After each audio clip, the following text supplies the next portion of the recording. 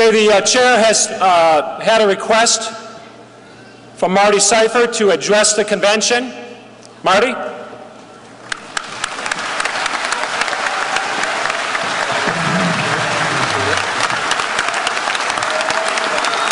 Thank you.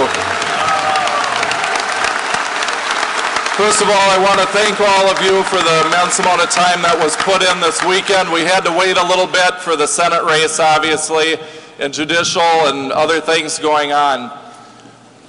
We are blessed to be in the most beautiful state, in the most beautiful country on the face of the earth. The United States of America has blessed me and my family to seek this opportunity to run for governor of Minnesota twice now. I think everyone here agrees that we need to listen to the grassroots. We need to listen to the activists who trudged through snow in February to cast their votes and to make decisions for our party. As I've gone around tonight, we have some fantastic candidates.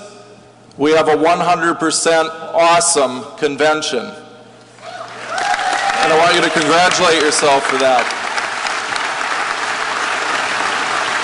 I want to let you know that as I decided to run for governor and we were building the cancer center, and I waited probably too long to announce, and I get that a lot of people made determinations and a lot of people made decisions, and I respect that decisions were made.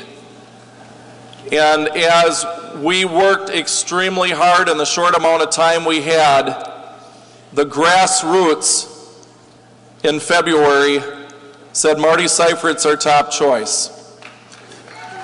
4 years ago, in an 8-way race, the grassroots who trudged to the caucus rooms in 2010 by an outright majority in an 8-way race said Marty Seifert is our choice.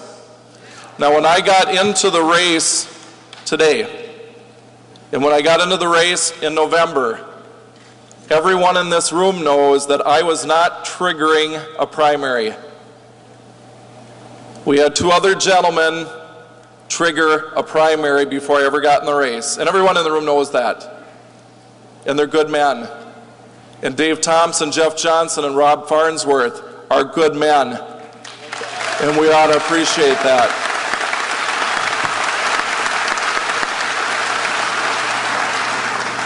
So as I look at respecting the grassroots, when 2 cycles in a row now the grassroots have said Marty Seifert's our top choice for governor, as I walk around the convention floor and I now see delegations that are either entirely empty, half full, 2/3 empty, particularly in rural Minnesota where they got to get back for church or baptisms or funerals or weddings.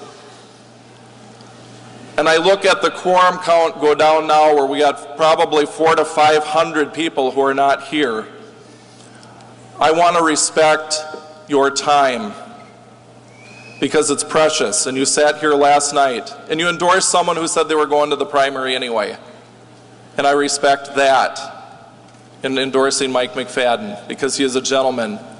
And all the other candidates that ran for the U.S. Senate are fantastic candidates as well.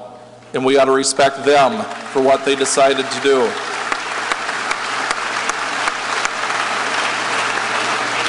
Knowing all of this,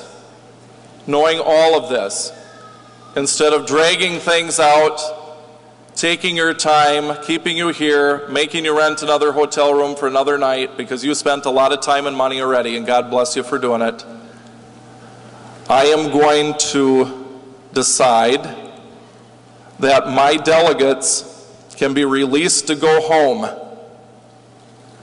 and go get your sleep. I know some of you have 6 or 8 hour drives, and we have people particularly in 7 and 8 who have left already, and we've got hundreds and hundreds of people that either couldn't come or decided to leave early, and I want to respect that. So if you hand out another ballot, that's fine, but I'm realizing that we have a lot of people who have left and who are leaving.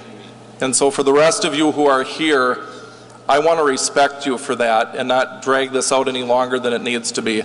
I have told you all along I have been open-minded to a primary. knowing that Kurt Zellers and Scott Honor are going to a primary anyway, and I know this upsets a lot of people. I have decided I am going to head to the primary to be one more person in the primary with the other two.